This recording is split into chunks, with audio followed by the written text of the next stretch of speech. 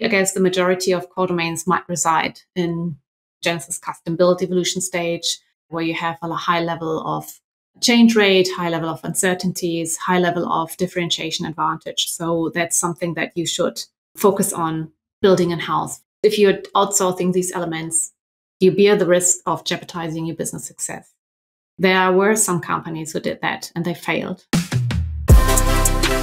Well, hello, everybody, and welcome back to the Boundaryless Conversations podcast. On this podcast, we meet with pioneers, thinkers, and doers, and we talk about the future of business models, organizations, markets, and society in our rapidly changing world. Today, I'm joined by Susanne Kaiser, who is an independent tech consultant from Germany with more than 20 years of experience in software development industry. She has been doing some incredible novel and seminar work in putting together a lot of useful techniques and practices that exist in this liminal space between how we organize and the artifacts we create, especially with software-based products. Hi, Susanne. It's truly a great pleasure to have you here. Thank you so much for having me. Hi, Simon.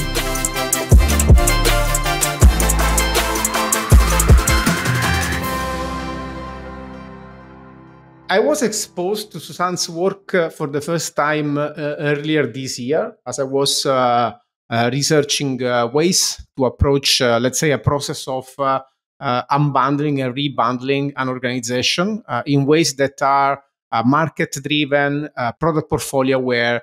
And I encountered a piece on InfoQ titled Adaptive Socio-Technical Systems with Architecture for Flow, Wardley Maps, Domain-Driven Design, and Team Topologies, which I would say, Susanne, correct me if I'm wrong, but I would say is some sort of culmination of several years of work, right? Of course. Yeah, decades of work, I would say, from others. So building up on the shoulders of giants. So yeah. So not only your work, actually work of somebody else as well. So it's great.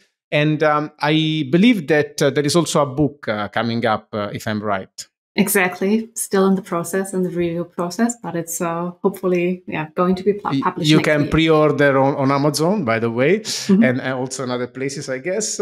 Let's say that your work is really embodying some kind of coalescing that we are seeing of these three key elements when we speak about organizing. So first of all, organizations are becoming more product-centric. For example, the importance of understanding product differentiation and portfolio management and so on.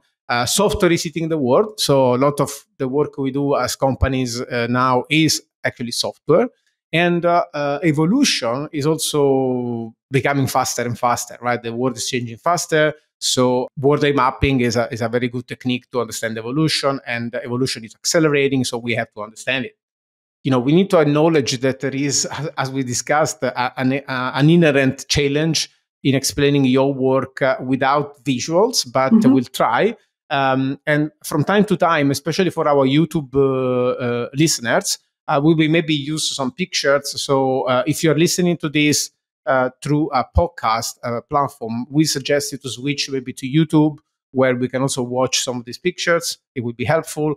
And we'll certainly put some links in the show notes where you can find the article, and maybe listening to the podcast as you watch the article would be helpful. As a starting point, Susanne, what I would like to ask you is maybe to introduce us a bit of the work that you have been doing and the three core methodologies that you used. Maybe you can introduce our listeners. I'm sure some of them will be familiar with these, but maybe you can introduce these three techniques and explain how you put them together into a new novel approach that you are now experimenting with your customers, with your partners, and so on.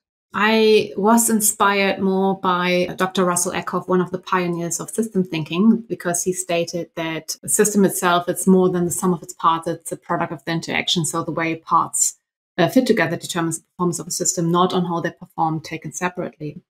And that brought me, so when I started my career, I was focusing on local optimization of separate parts instead of thinking of the whole of the system. But as Dr. Russell Eckhoff said, that we have to focus on how they are interacting with each other and not only how they are composed of each other. And so that brought me then more to a holistic view to bring three different perspectives together. So one perspective from business strategy, for example, with Wardley Mapping.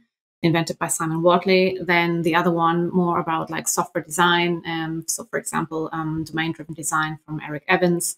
And then the third perspective that came later into my tool set by the team organization was Team Topology by Mr. Skelton and Manuel Paes. So, and I like to bring this tool set together as a holistic approach in order to build adaptive socio-technical systems that are optimized for fast flow of change, so that then can respond to changes quickly in our ever-changing environment, where we have to equip ourselves or equip organization to absorb changes gracefully, so that they do not get overrun by their competitors. Instead, they can act ahead of their competitors, and also to try to figure out what future opportunities come up, and in terms of like combining these three perspectives together, and where also to strategically invest in most. So, for example, we try to focus our strategic investment on our core domain, which provides competitive advantage, instead of like reinventing the wheel or custom building commodities that are not core to our business. So then we also, it's all combined together. And also from Conway's Law, we know that the communication structure in your organization has a huge impact on your software design later on. And so also like how the teams are split, how they're interacting with each other, then also resembles in your software architecture and your software design later on as well. So from my perspective, bringing business strategy with Wardley Mapping, software design with domain-driven design, and team organization with team topologies together is for me a great tool set to equip an organization for fast flow of change, and also enable organization to incorporate fast feedback as well. So if I can try to provide our listeners with some kind of navigating map. When we look into your work and we see these three big pieces, the first piece, you told me, for example, you always start with Wardley Mapping, and it feels like you have to start with setting up the situational awareness, right? So first step, situational awareness. For who are we building? What is the context around our company? How are things evolving around our companies? Then you move into domain-driven design, which is, for me at least, it's a lot about what are we building. So what is the ontology of the things that we are building? For what are the users? What are the PCs? How the PCs connect and differentiate? And then the team topologies piece is more like how we organize to produce flow and to produce an organization that can continuously evolve. So I would like to ask you maybe to tell me a little bit more of what are the key steps in the process. And I would really love to hear from you, what are the key, I don't want to say surprises, but I mean, I see that most of the times when we work with organizations, there's a lot of gap between what it really takes to be performative in a market like the one we live today, and how organizations are at the moment. So really, maybe if you can stress a bit and explain a bit the gaps that you are going to overcome by applying this approach. So I guess one of the greatest benefit is in this approach. So the first benefit that I encounter a lot is the common understanding or shared understanding of the landscape on the one side. Like, oh, I get a lot of like feedback like, oh, I didn't know that we are doing this. Oh, really? We also have this users and they have this user need. So it's to generate this shared understanding, and also to understand the problem first before we provide a solution is very important. In every organization that provides services or products in the market. So, for example, to create this shared understanding, I have to start first with creating the Wardley map. That is visualizing the landscape an organization is operating and competing in, and it's composed of a y-axis and an x-axis.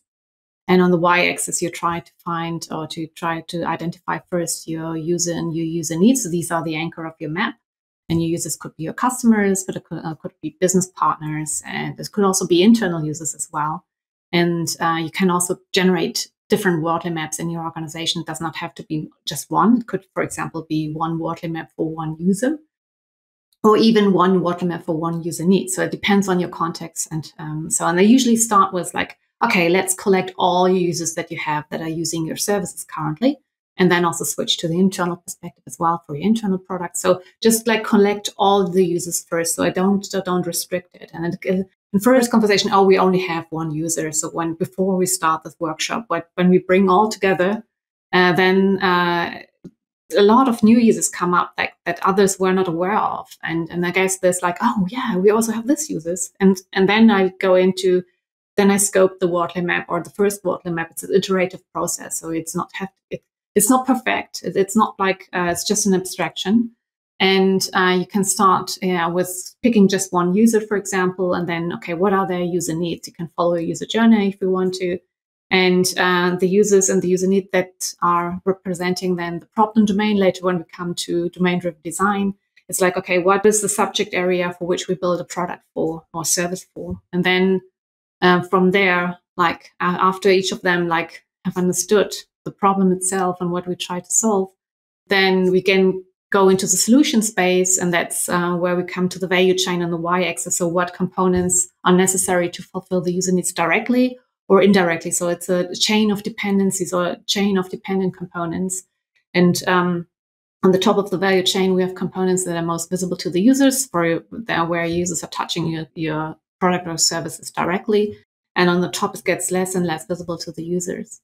And then for example, that's the y-axis. And then you try to plot those components on the x-axis, and you try to plot them to assign evolution stages from left to right. So from Genesis, that's on the left side with brand new things, and custom build, and product and rental, such as off-the-shelf products or open source software solutions, and commodity and utility on the right, for example, cloud-hosted services.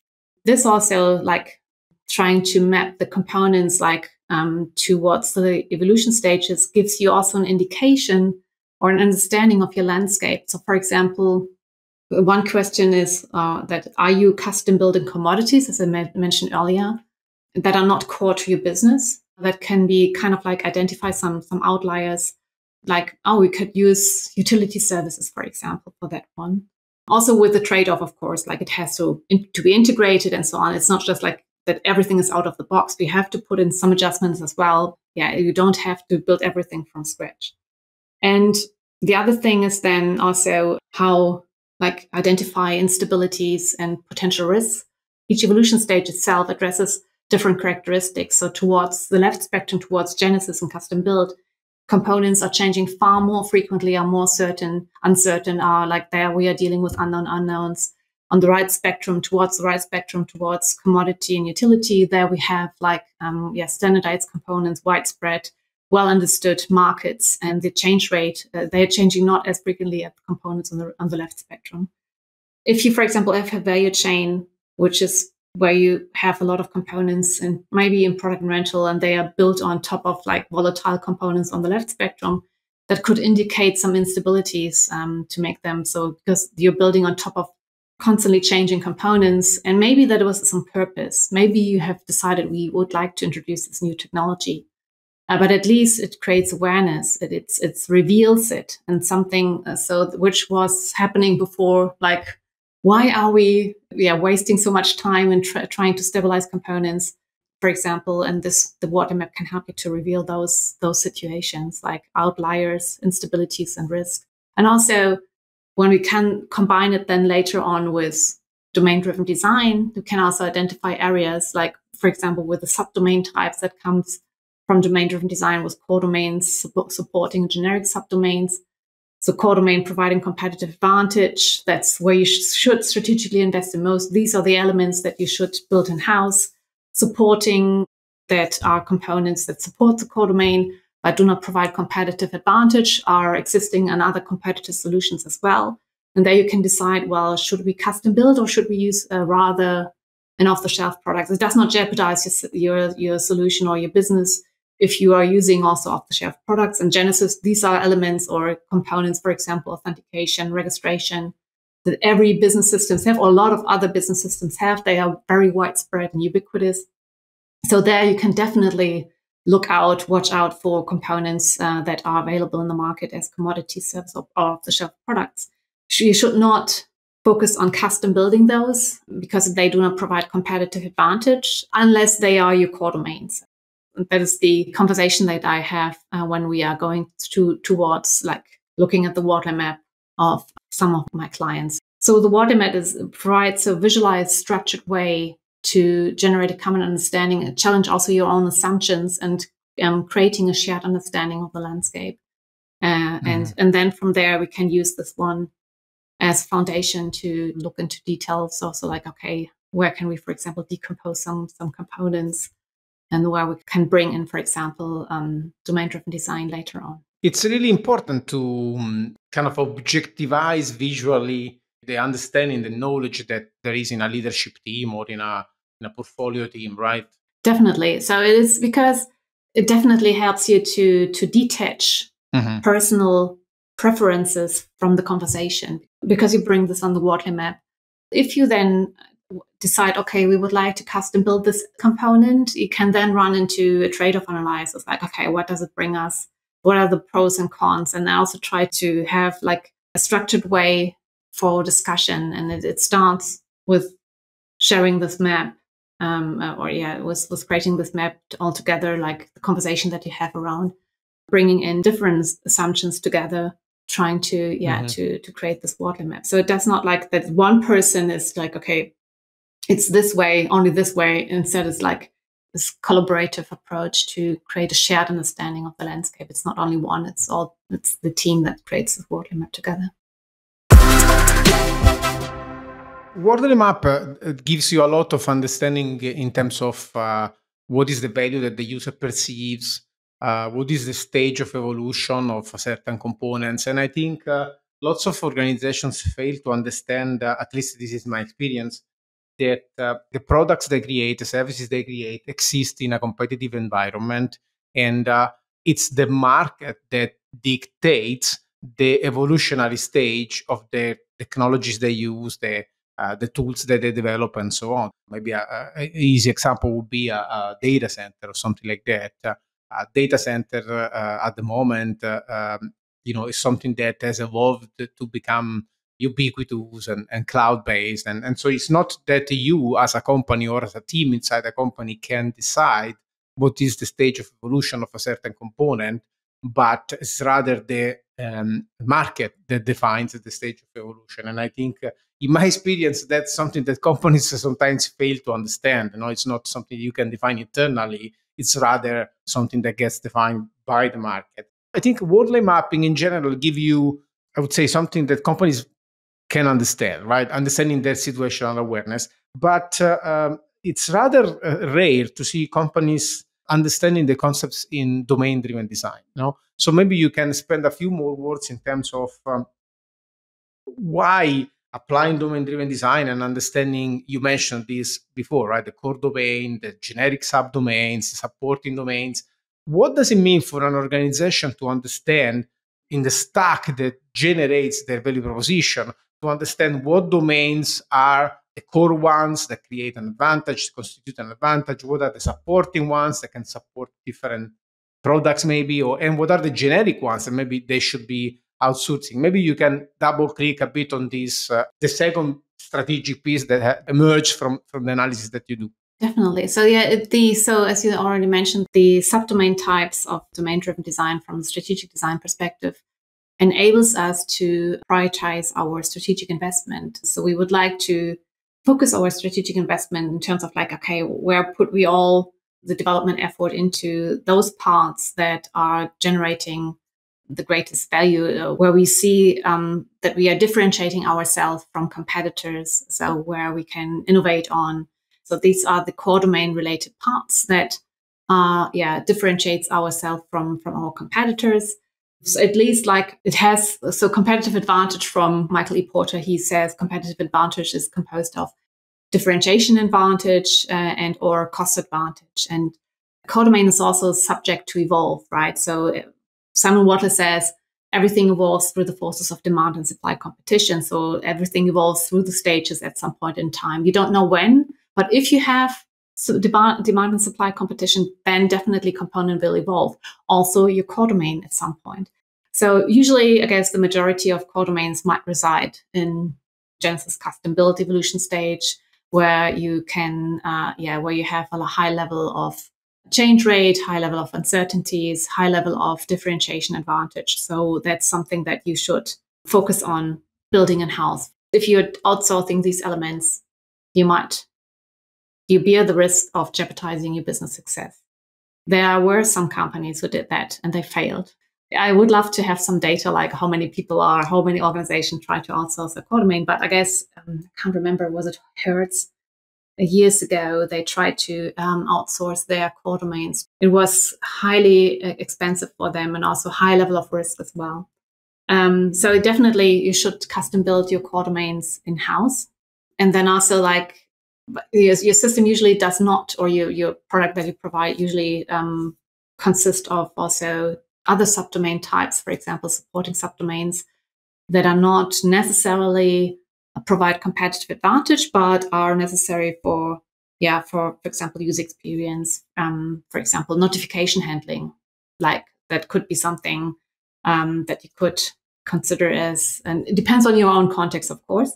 And then that is something, okay, you can decide on custom building that in-house, but you have to be aware that you should not put a lot of strategic investment in that part of the system.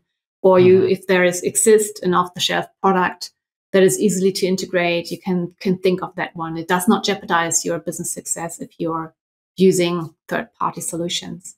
And then the generic subdomains, these are like authentication, registration, as I mentioned earlier. These could be, these are potential candidates for generic subdomains that exist not only in your competitor solutions, but are far more widespread in other business solutions as well. And definitely these are candidates where you should not custom build it. If you are intending or planning to do that, then you have to have a good strategic reason for that one, why you should custom build these part of the solution that does not provide competitive advantage at all in your subdomain types. So it helps you that the subdomain types from domain-driven design that is happening in the problem space, right? So these are, for example, reflected in your users and their user needs. Then you can also switch to the solution space of strategic design, of domain-driven design, and that's where we then try to identify boundaries that encapsulate domain models that represent a particular business logic, a specific part of your system. And the bounded context helps to enforce modularity and high cohesion in the bounded context itself, relate to business behavior that should sit together. So whenever you change a specific business behavior, that you need to change it only in one part of the system. These bounded contexts on the other side can be good candidates for suitable team boundaries for streamlined teams. And that's where we switch then to the team organization and try to go into identify suitable team boundaries, what teams, and also in order to establish clear ownership boundaries so that we don't have shared responsibilities, like one component shared by multiple teams. That is usually not a good idea, because then you diffuse the ownership. Instead, that one bounded context should be owned by one team only. However, one team can own several bounded contexts. It depends then on their team cognitive load, how many bounded contexts they can own. So domain-driven design, to summarize, is on one side helps you to prioritize your strategic investment, what to build in-house, where to make build, buy, or outsource decisions, together combined with a Wardley map. And then the bounded context, when we switch to the solution space, they help you then also to decompose your system into modular parts, well-encapsulated parts, but also are good candidates for team boundaries, ownership boundaries. And there we come to team topologies, for example, where streamlined teams could own specific parts of the system. The impression that I have is that even if you start with Wardley Mapping, as you said, it looks like the domain-driven design, so this idea of understanding bounded context, okay, which is, to be honest, very alien to most of the organizations I talk to, especially those that do not make software, or at least make software very rarely or as a small part of maybe more complex business processes, which may entail, I don't know, manufacturing or hardware or service delivery, whatever. So domain-driven design and in general, this idea of understanding bounded context, it's a competence that is very rare. And it looks like instead in your practice, it becomes really the anchor of the work, because if I understand well, for example, you can maybe kind of draft your first Wardley map that represents your organization as a chain of value from your users into your capabilities and so on. But then when you apply DDD, domain-driven design, you start to understand this bounded context, and the bounded context become, on one side, the piece that you can move in the map. For a certain bounded context, you can say this is a genesis, something new, or maybe this is a commodity or whatever. So it's really important for you to understand the bounded context, to understand the level of evolution. And secondly, given the Conway law implications, bounded contexts are, as you said, normally very good entry points, very good initial starting points to build your team structures, right? Because, in an ideal world, let's say, if you have an organization with 5 bounded contexts, maybe you want to have 5 teams, I'm just making it simple, because each team can run inside its own system, and the concepts and the ideas and the domain elements that are inside this bounded context normally are not overlapped across bounded contexts, right? So as you said, you can change subparts of the system and only impact the subpart, and then use interfaces for the other parts of the system. And in this way, you have a modular organization, you have a modular portfolio, and so on. So first point, understanding bounded context emerges in your practice as a very important capability for organizations. So understanding what you are building, what are the boundaries among the contexts, that's becoming a very important point. Another question that I would like to ask you is that maybe if you can double click a bit on this idea of bounded context in the business environment, and maybe difficulties that teams normally encounter on defining this bounded context. And finally, as a second point, I would like to ask you, how do you overlap the concept of products into this system, right? Because so far we discussed about bounded contexts as, let's say, pieces of the organization that are more or less self-contained. Then we discussed about teams, but we never discussed about products. And normally in our practice, a lot of the work we do is about product-centric organizations. And when we think about a product, we tend to consider a P&L, so something you can sell, something that can produce revenues, has some cost, and so on. So again, 2 points. First of all, if you can jump into explaining a bit better what a bounded context is in this context. And secondly, how do you use the concept of products and portfolios when you use this bounded context and the team structures to construct, let's say, product portfolios in the organizations? First of all, I guess identifying or driving bounded contexts or boundaries is not easy. And it's totally fine if you struggle with that one. I guess everyone is struggling with that one, and requires a few iterations. And maybe, it's something that you have to adjust it along the journey as well. I try to identify areas where we have related behavior, and so that shall sit together. So when it change, that it should not. So bounded context itself, they try to enforce modularity and high cohesion. So high cohesion in terms of like that related business behavior shall sit together. But also they try to minimize tight change coupling. So whenever you introduce a change, because the overarching goal is to optimize our system for a fast flow of change. So when we introduce a change, for example, of a specific behavior, that this behavior is encapsulated in a specific part. And what I usually do is I introduce event storming sessions to organizations. So I'm bringing then domain experts and development teams together. So that's very crucial that we bring all the domain experts and development teams together to create this, again, a shared understanding of the domain, which is then described in the shared language, the ubiquitous language. It was very important also to identify bounded contexts. And what I use is then event storming techniques invented by Alberto Bandolini, a lightweight technique to express what happens in your domain, expressed with domain events, expressed in past tense.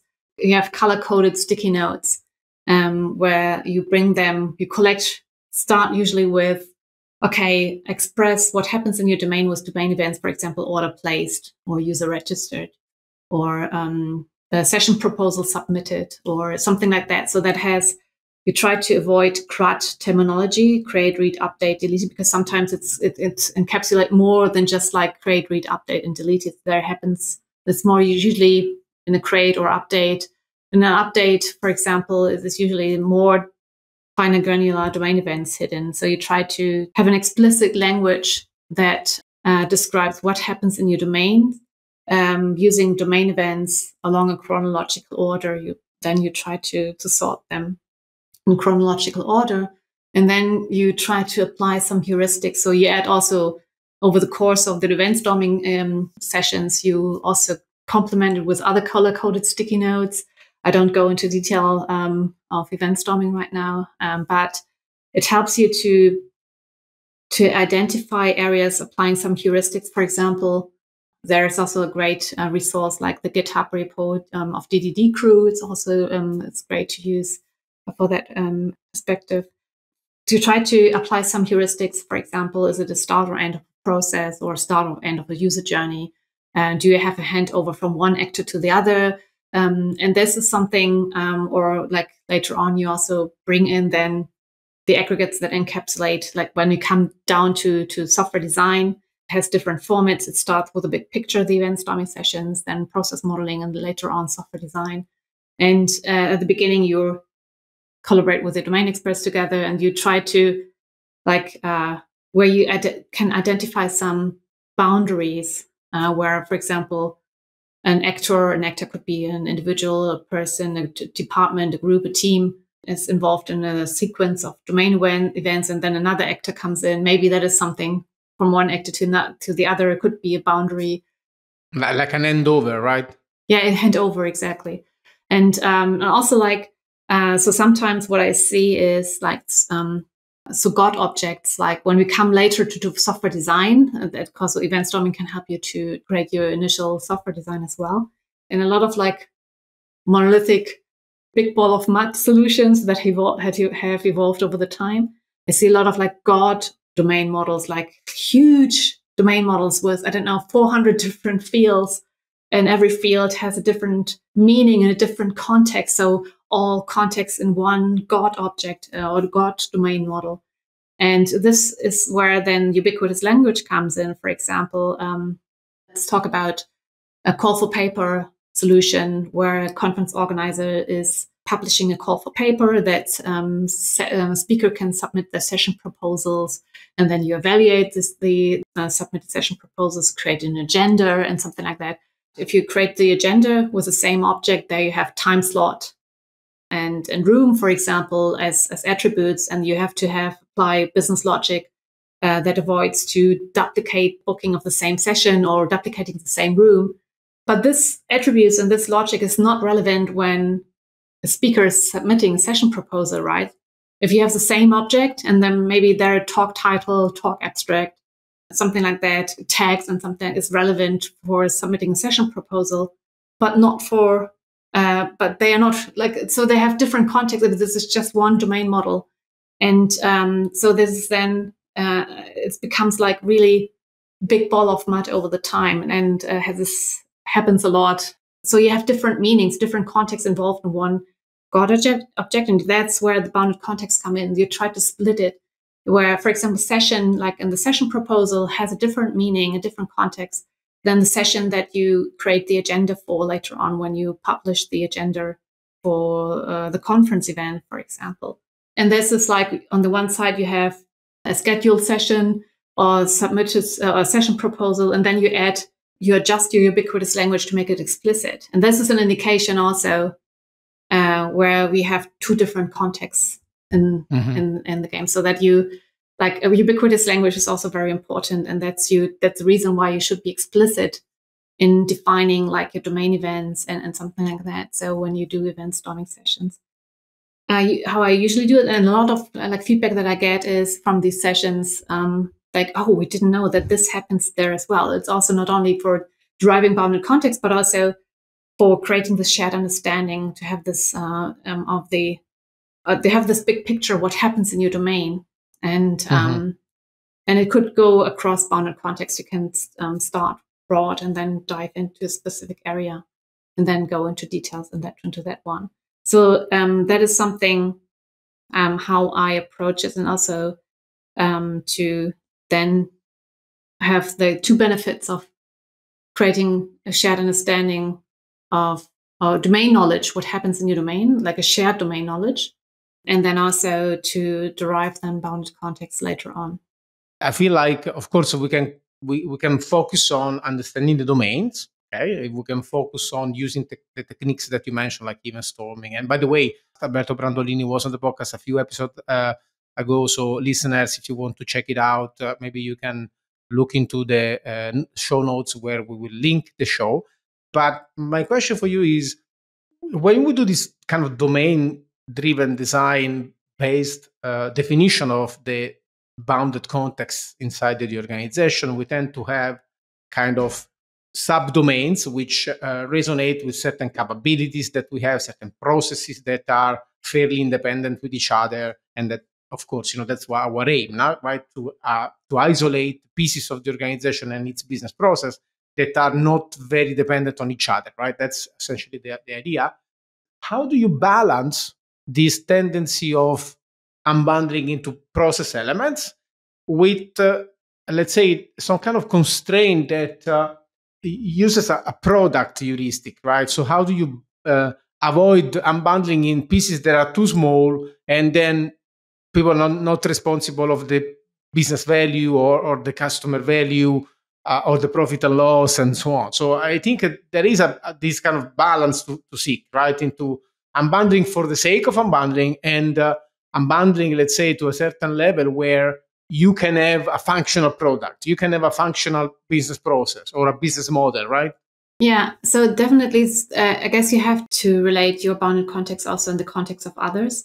And as you said, like if you're too fine granular, I guess it could happen. So it's I guess to avoid, sometimes it's like that you unbundle tiny pieces, and what is the side effect? Like, for example, in Neil Ford and Mark Richardson, they talked in Software Architecture, the hard part, about disintegrators, like how to decompose your system into modular. So there's service functionality that is good, for example, or functionality in general, that could be a bounded context, but also like volatility, some other aspects as well that they put in for like disintegrator, like when to decompose your system into smaller parts. But they were also talking about integrators, when it makes sense to bring them back together.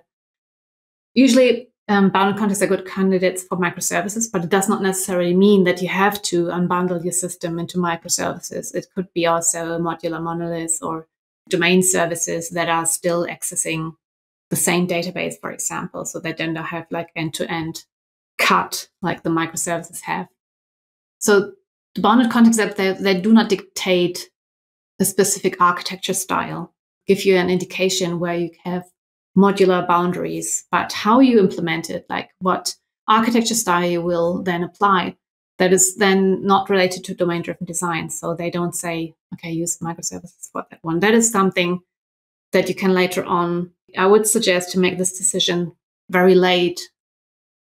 First of all, it's important to identify the boundaries, but how you then implement it later on, and with all these trade-offs, like later on when you introduce microservices, or if you even say, okay, let's introduce serverless technologies and go even more fine granular, that is something not related to domain-driven design. And I would suggest, like, okay, I always try to make trade-off analysis, like together with the teams. Okay, what does it mean when we go this way or that way? And also then describe it, document it in architecture decision records later on. What was the context we started with? What options do we have? What are the pros and cons? And if we decide for that one, what would be the consequence out of it? Because I have a very short-lived memory, so years later, I don't know why we decided that way. And the architecture decision records, for example, help you a lot with going back into your, like, what was the context back then? Maybe the context has changed, and we can then revise our previous decision and something like that. And maybe there is also, maybe that was too fine granular back then. So, and maybe it's now where it's like, now we have to experience some struggles. We used microservices with its own data storage and decomposed everything from front end to business logic to data storage. And we identify some areas where they should go together again and integrate them back again. So that could happen. I would say that is something to decide how you implement it, also to do like a trade-off analysis later on.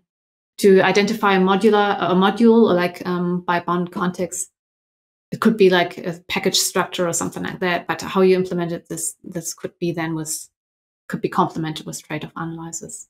That's really interesting. And forgive me if I ask you again, who was the one you were referring to with this concept of integrators and disintegrators? That was Neil Ford and Mark Richardson, Software Architecture, The Hard Parts. So they have published two big books, Software Architecture, The Hard Parts, and The Fundamentals of Software Architecture. I don't know exactly which one which had the integrators and disintegrators, but this was more from a software architecture point of view. Let's try to recap. Now, you use bounded context to understand the boundaries of the pieces of the organization, let's say the modules of the organization. Then you understand their, it's an iterative process, but then you understand their evolutionary stage. You start making considerations on what's a competitive advantage, what is something that maybe is not a competitive advantage, but enables a lot of our capabilities, so we want to make it our own.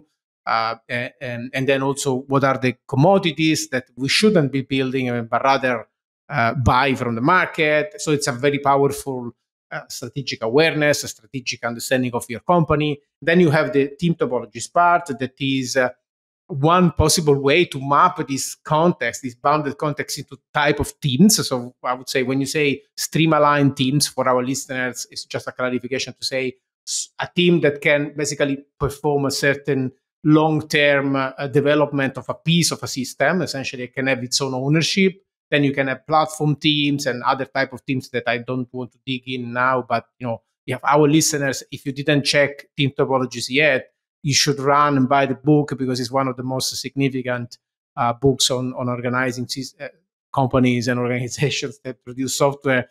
So it's a way to map the bounded context with a certain type of teams. So, but if you add on top of this, and I think this is also a good hint for your further developments, if you add this idea of integrators, I think it's really powerful, because integrators, so these kind of functions that can tell you, you have unbundled your organization into pieces, but now we, try to bundle them in a way that makes sense for the market, for example. So when I think about integrators, I was taking notes. I can think of, for example, something that needs to have a business model. That's a way to integrate into a product unit, for example, or maybe something you can define the total cost of ownership of, and it's another integrator function, or maybe even more socially wise, you can think of something for which you can have a leadership show up. So you can have someone showing up and taking ownership of a certain piece of this organization. So this is something you need if you want to, build a business unit or a micro enterprise, for example, in our jargon, in our trio Random jargon. So again, I think this idea of integrators that are kind of heuristics and practices that can happen after you bundle the organization into the bounded context and so on.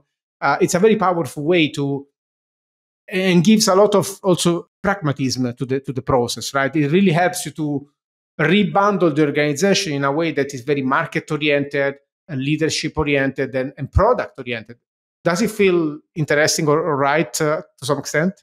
Yeah, so definitely, because you're addressing the more from a product, market, business perspective. So the integrators that Neil Ford and Mark Richardson were talking about were more about like software architecture, but it can be complemented with those elements that aspect that you were mentioning. So they were talking about more from the technical or software architecture in terms of like database transactions or data dependencies, but also if they are part, and that blends over to what you were saying, workflow and choreography. So do we have to, like, if it's too small and we have to implement a high level of choreography or high level of orchestration and maybe then put them together in one service, something like, for example. Or a product area or something like that. Yeah, or product area. So, and I guess it's something that you can reconsider and to see where it makes sense. And it could evolve over the time as well, right? What you have unbundled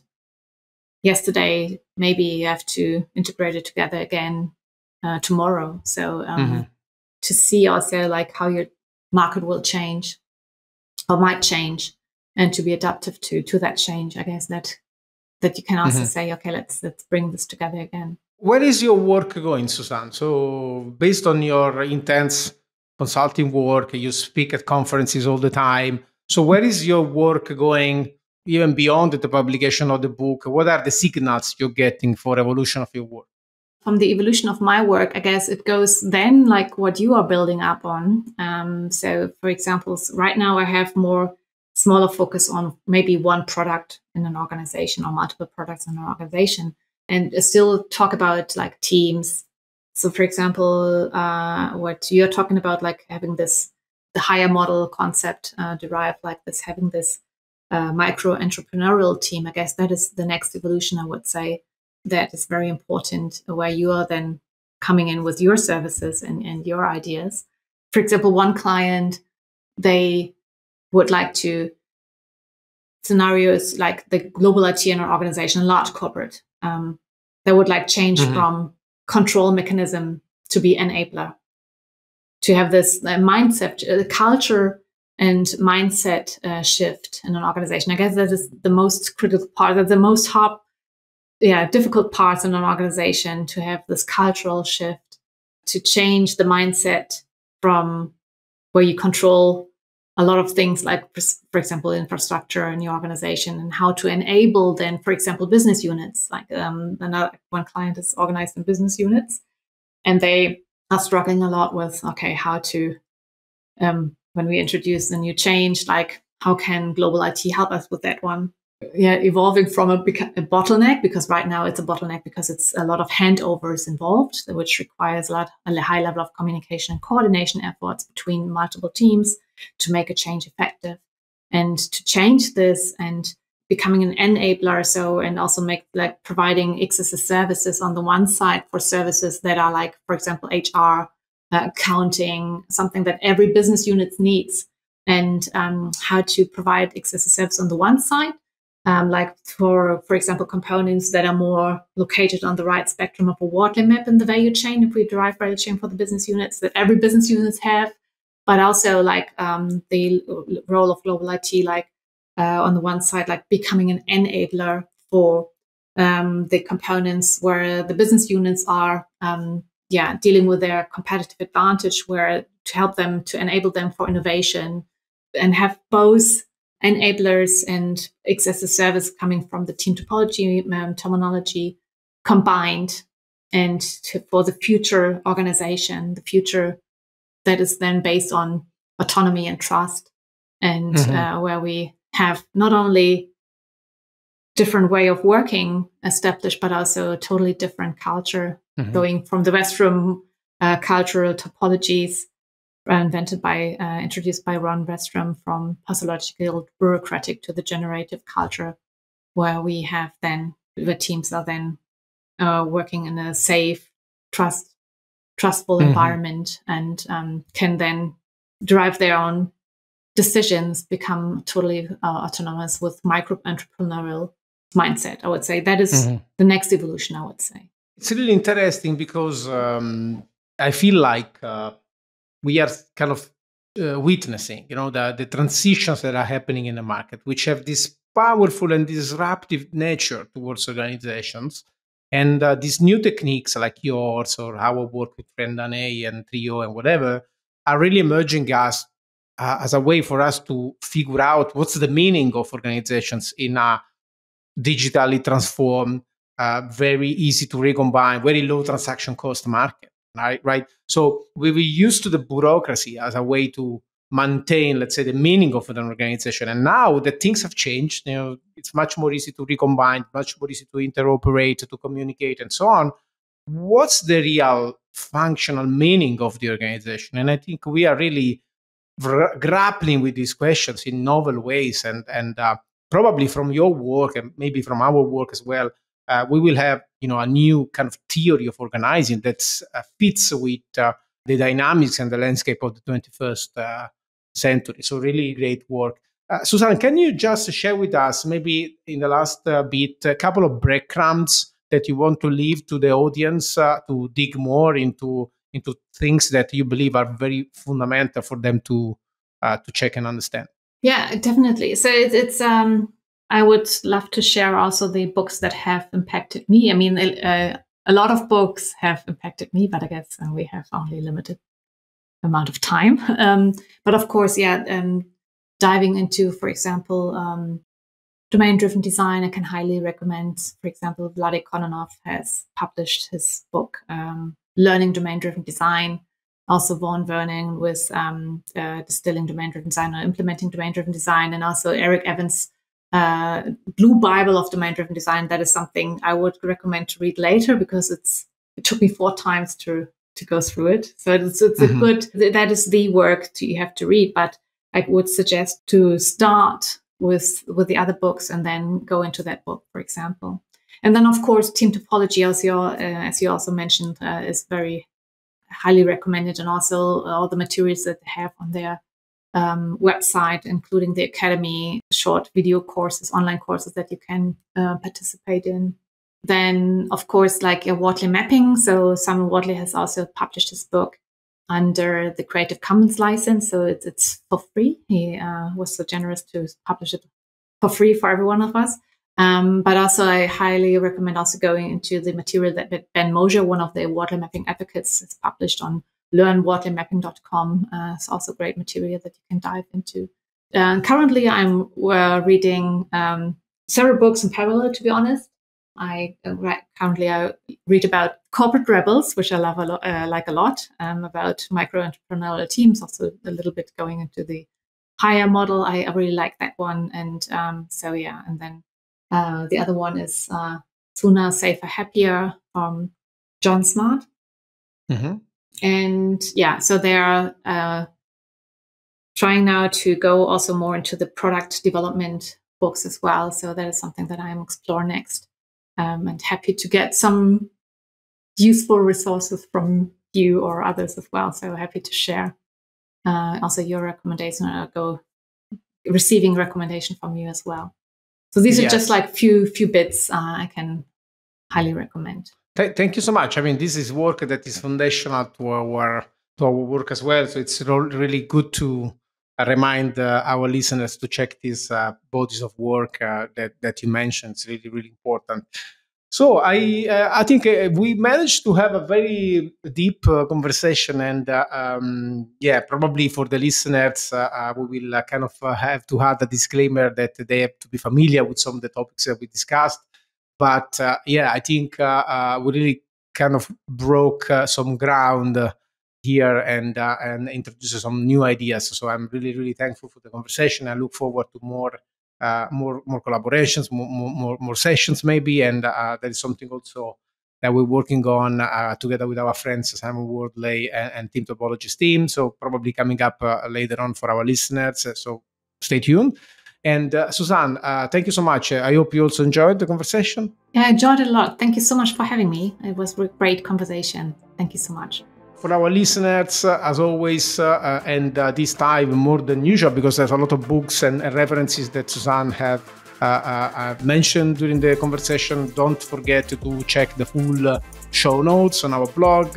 If you go to boundaryless.io/resources/podcast, you will find the full transcript with the links, the notes, and everything. So check it out. And until we speak again, don't forget to think boundaryless.